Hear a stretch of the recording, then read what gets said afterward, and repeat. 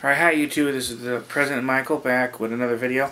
I'm doing another little pack break. I picked up this pack of cards from the Dollar Tree. I usually don't get non-baseball ones, but I thought, give it a shot. And it does say here you could possibly get autographs in it, which is unusual. Because most of the packs that you get at the Dollar Tree, even if it's, say, Tops, for example, they're almost always packaged specifically for the Dollar Tree. And they usually don't have anything special in there but commons. But this is the Beach Boys. You get 8 trading cards. It's through Panini. And it says you can find Beach Boy autographs. I don't know. We'll see. I very much doubt there's anyone in here. I thought I'd give it a try. This looks like from 2013, I think. Looks like it's a 120 card base set. It does give you statistics of some possible special ones you can get in here. Let me see.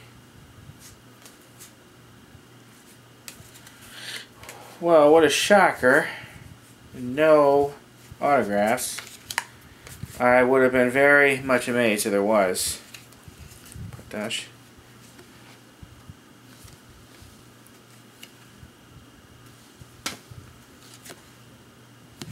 Suppose these could be used to get signed, but I don't know. I mean, I don't know what their sign habits are. I'm willing to bet it's not good. Usually famous musicians aren't.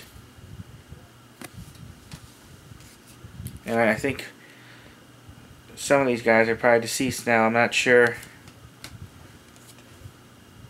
And that's it. Again, this is through Panini. Show you.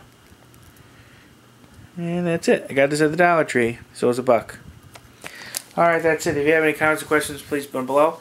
I'm always happy to answer your questions, and I look forward to talking to you again soon, YouTube. Bye, everybody. Bye.